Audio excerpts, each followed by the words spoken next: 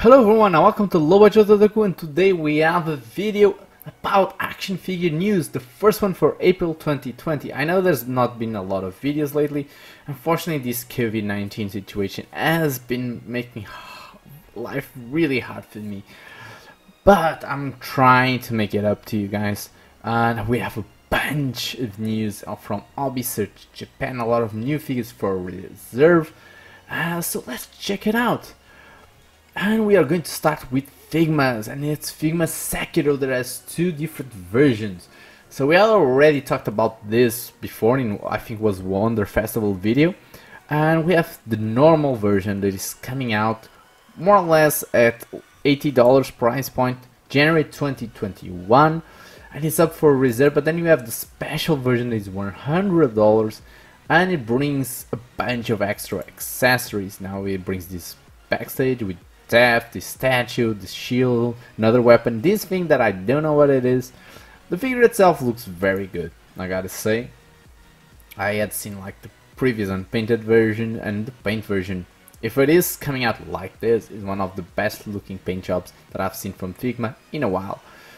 But let's move on, and we're moving on to Bato. This one is something that I definitely need to get, because I have Motoko. I'm a big fan of Ghost in the Shell, Standalone Complex, and this is the version from Standalone Complex. More or less $71, coming out December 2020. Again, very good looking, and a very simplistic figure. It's not, they didn't go overboard. I think you have like, I'm not sure if 4 faces? For those 4 faces, that's actually very good. Very rare to get so many faces. We have the gun, you have the machine gun. Again, it's enough. It's enough for what we need with Bato. Then we have a bunch of Play Art Sky. Now I've not been collecting a lot of Play Art Sky because they're extremely expensive and very big and not easy to pose. But I gotta say, with the prices of almost every other brand going up, Play Art Sky is not looking as expensive as it used to look, because now they're almost at the same price point as all of the other brands.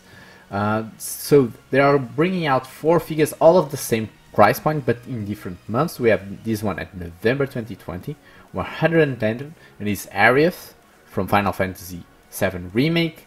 And I gotta say, actually brings a cool amount of accessories, 1 weapon, a bunch of hands. We have a basket with flowers, and have 2 faces, so not bad at all.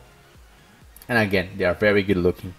Final Fantasy characters are something that Play Art Sky do very well, because it's Square Enix, come on. And we have Tifa Lockhart. Again, I have a Tifa Lockhart from the Final Fantasy VII Advent Child movie, and I love that figure. It's one of my favorite figures that I own. And this one is also looking amazing, even though I like the face from the one that I have better.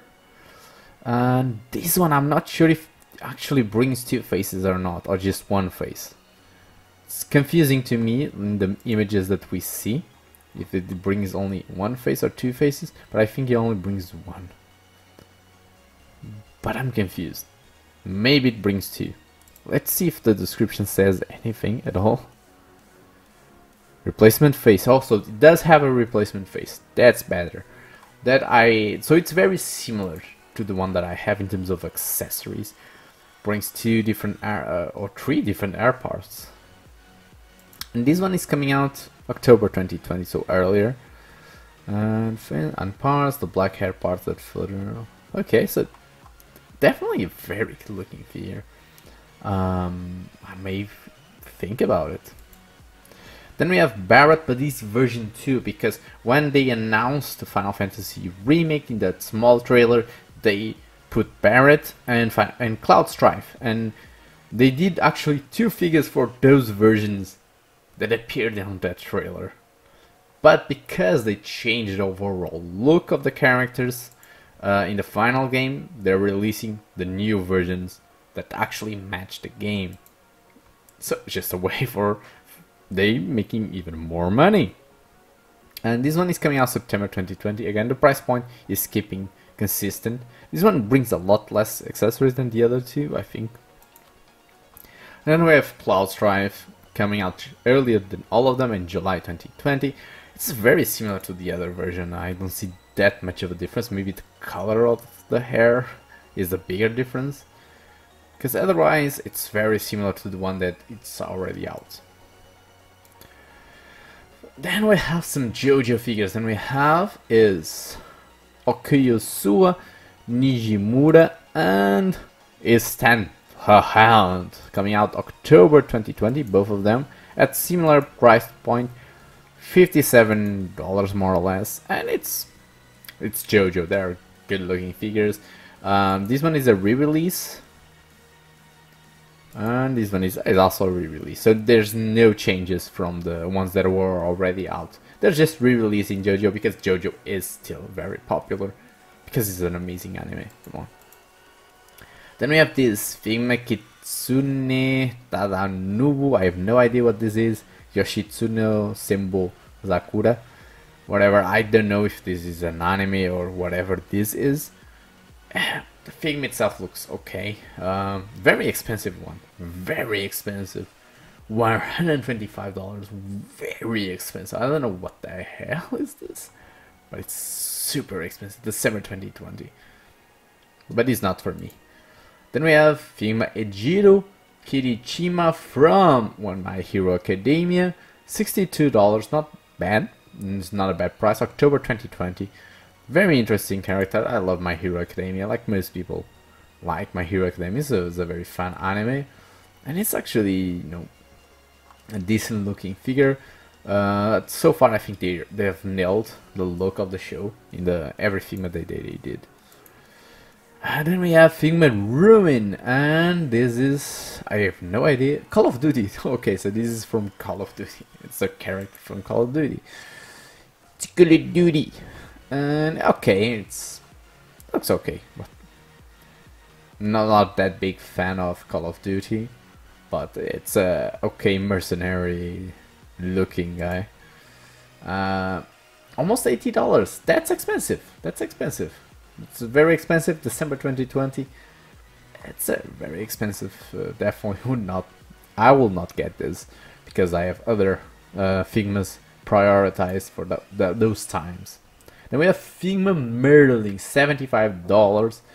Now this one I can justify a little bit better the pricing, because I think it's a more complex Figma than, for example, that Call of Duty one. But still very expensive, but again, very good looking Figma. It's Fate. Fate figures normally are some of the best Figmas out there. I think it definitely looks very good. November 2020. Then we have two very weird things, because Figma has those female and boy characters that are very generic, and that you can apparently now have like clothing that you can dress them with. And these are very like cloth, so that's actually a cool idea. I think the idea, especially for example if you're a drawer, of having like some generic characters that you can buy clothes for, and then you can like use them to draw. It's actually a very cool idea, I think.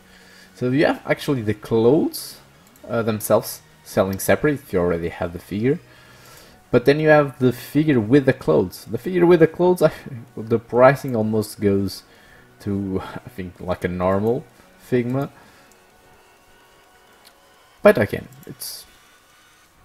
I can see this being useful for, again, people who draw or like that. I don't know, I wouldn't have that just in my collection. And finally we have another super figure action JoJo Bizarre Adventure. Is Guido Mista and ASP. So his special bullets, and it's also re-release October 2020. Again, the same pricing, $57 more or less. And these JoJo are always very fun, especially with so much accessories. So yeah, definitely, if you're a JoJo fan, opportunities of getting back to JoJo figures are coming more and more. And that's basically it for reserves. I think there's nothing else. Wait, not restocks, that's not what I wanted. I want new, so things that it just came out this month, so that you may be still able to get in stock. Let me see if there's anything interesting, but because of all this confusion, I doubt that April was that great of a month in terms of releases. I'm still looking. See, I didn't see anything. We have this one, SH Figure Art Son Goku Ultra Instinct, still available, $56. It's very similar to the Goku that already existed, but of course in the Ultra Instinct form. It's a very good looking figure. Very simplistic. I think it looks okay. I actually think like this one could actually have potential for customization. I don't know if there's like a KO ever coming out of this figure. I can imagine turning this in improving a lot. It's hard to do with a figure that is so expensive, but with a KO we can definitely go crazy in terms of battle damaging this guy. So I hope you enjoyed it, and tell me in the comment section below which figures are you excited for. And don't forget, stay safe in this pandemic time. But let's not stop collecting. See you next time. Do it! Just